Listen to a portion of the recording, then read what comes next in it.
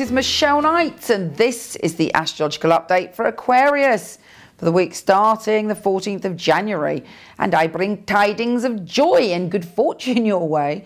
Firstly, we have a Venus-Pluto conjunction, so you're feeling a bit woo, you're a bit kind of spaced out on sudden intuitions, dreams, feelings. It's almost as if you suddenly see your place in the universe and what you're meant to do. You have an awakening of knowledge, but it can be a bit full on. It's almost like, you know what they say, it's better off not opening a doorway to knowledge if you're not sure you want to know, because once you know something, you can never close that door again. And believe me, there's lots of doors into lots of knowledge this week and revelations about people and experiences. They are very good for you, and I think that you will go with the flow and embrace them and see your life exactly where it is and why.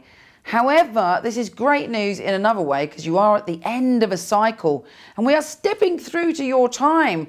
We have Mercury, the planet of communication, and the Sun entering your sign. So you're starting to feel a little bit more yourself and a little bit more in control and a little bit more like the visionary that you truly are.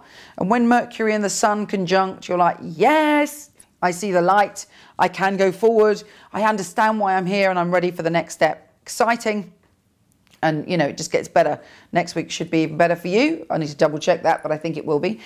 And, okay, the week ends on a T-square where you're trying to work out your place in your family, your work, and your sense of individuality. And sometimes you feel that you're a bit split in 3 different directions. Do not worry about it. You will have one revelation after another. You are being plugged into the mains of the universe, recharged and ready to go into 2013. Take care, and I'll speak to you soon.